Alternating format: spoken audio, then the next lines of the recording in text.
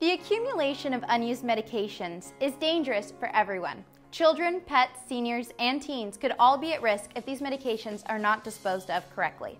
Hello, I'm Adrienne Brannon with your latest FYI from TVSB. The improper disposal of leftover medication contaminates our water and environment.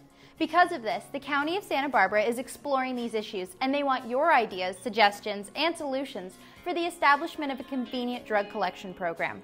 Please join the City of Santa Barbara for a community meeting on Tuesday, July 14th at 6 p.m. at the Public Health Department Auditorium, or on Thursday, July 16th at 6 p.m. at the Santa Maria Public Library. Let's make our community a safer place for everyone.